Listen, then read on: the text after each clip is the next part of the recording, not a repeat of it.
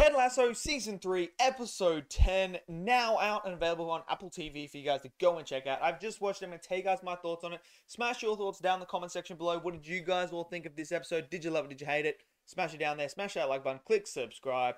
And let's talk about the newest episode of Ted Lasso right now. Okay, so Episode 10 of Ted Lasso, now available. Look, I've enjoyed this season quite a lot. And Episode 10, just absolutely brilliant. So many things that they incorporated into this episode that I absolutely loved. I love the representation of the Super League in here. Now, that was a major thing that was going on in the footballing world. I still remember them trying to really push it through, all the owners getting together, trying to, branch away, the big clubs branch away, create their own league so that we would all get Barcelona versus Manchester City every single week. Like, that was what they wanted. They wanted to see those type of clashes. And we all knew it was going to be bad for the leagues. It was just going to destroy football and change the landscape. It was going to really change everything when it came to football. So I love that they incorporated that. Obviously, the billionaire from the first few seasons is back, and he's the one that is heading everything. He obviously has a vendetta against Sam, as we see in this episode, because Sam wouldn't sign to go play in the Super League over in Africa. So we see him keeping Sam out of the Nigerian team and everything to do with crushing Sam at any point he can. So he is putting this Super League there. And obviously Rupert invites Rebecca to come to it, and he's hoping to get her. I mean, to be honest, I don't know why Richmond and West Ham are at that table, because neither of them are a part of the elite clubs in England. But hey, we move, we go on, we push on with that. So they're there, and I love Rebecca's speech. I think Rebecca's speech here is up there as one of the best speeches. Whoever wrote that knew exactly what they were doing, and it talked to every football fan out there. And I love that speech that she gives about, we may own the clubs, but to take that away from everyone else that watches and loves it and lives and breathes it is just it was absolutely phenomenal, man. It spoke to the heart of us football fans. It really did.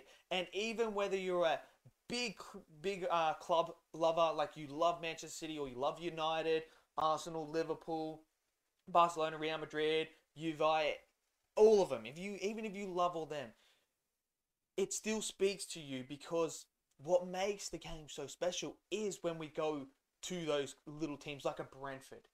When we go to them, when a Brentford goes to City and beats City, like, those are the games, those are the moments that you're taking away. Those are the moments we love.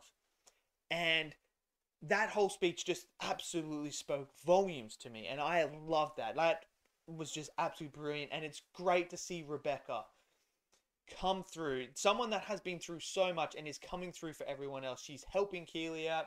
She's helped Roy out. She's helped Ted out.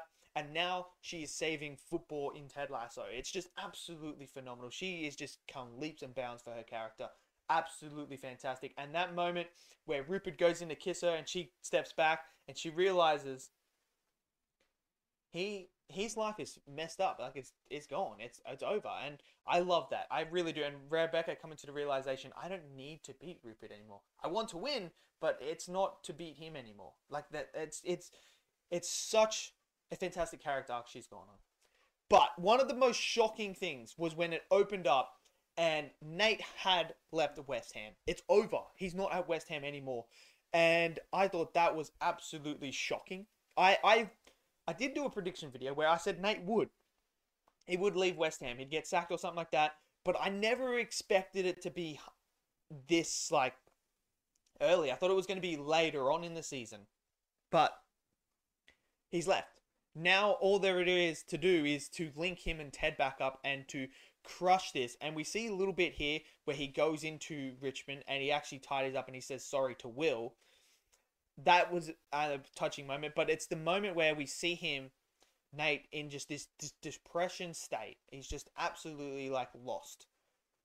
and he finds his violin, he starts playing it, and his dad there and watches it. And then now we see all the stuff that Nate has been bottling up start to come out. This idea of his father putting all this pressure on him to be something, to be successful, to be what his father wanted him to be. And we see that. And we see Nate pour his heart out, and then his dad apologize and come around and just say that all he wanted was his son to be happy.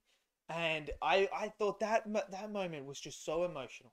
It hit every single level. And I'm just sitting there, I'm like, bro, you can't hate Nate. You can't hate Nate as a character. Yes, he's done some dumb stuff, but this character arc he's going on, this redemption arc, is just absolutely phenomenal writing. And it's brilliant to see Nate start to come back around. It really is. It's fantastic. And that whole moment with him and his father was him getting it out, getting everything out. And I thought it worked so well. It was just absolutely fantastic. And then we have this beautiful moment. I never thought I would need to see Jamie and Roy become best friends, but I need more of it. I really do. Just, it's fantastic, especially when they create Uncle's Day. And I love Roy's sister says, any day that annoys Roy is a good day. And that was hilarious. And then Jamie obviously gets invited, and Roy's niece says, I'll have to invite your best friend. And it's brilliant. And then when Jamie gives Roy his present with the England shirt, his first original one, and they changed the E to U.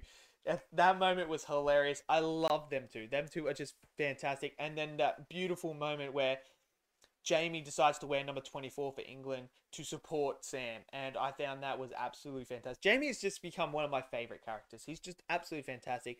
Roy has his own little character arc that he's going on as well, and he is changing.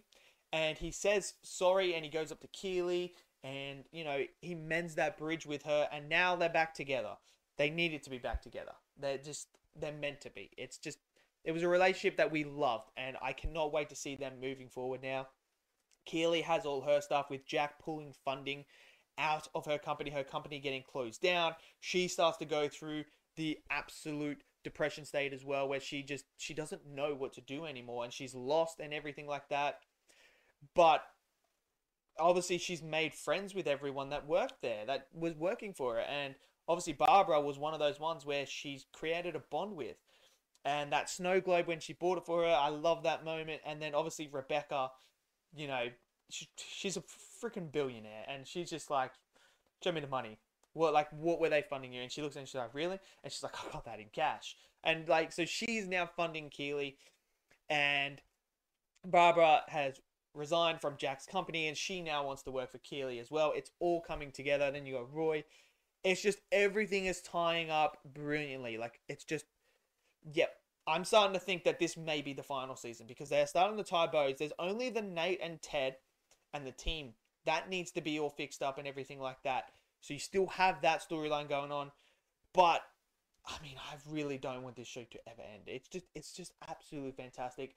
There are so many things here that I loved. I love the Rojas and Van Dyne stuff. Absolutely love that. When he goes on international duty, Rojas changes, becomes the enemy, and he's just like fully focused on crushing Canada. And then when he comes back, it's just like nothing ever happened. Oh man, it's absolutely brilliant. But overall, I really enjoyed this episode a lot. Emotional, brilliant writing, fantastic character arcs, continuing. I loved it. I really did. So let me know your thoughts down in the comment section below. What did you guys think? Did you love it? Did you hate it? Smash it down there. Smash that like button. Click subscribe. And I'll see you guys next video. Until then, stay safe and peace out.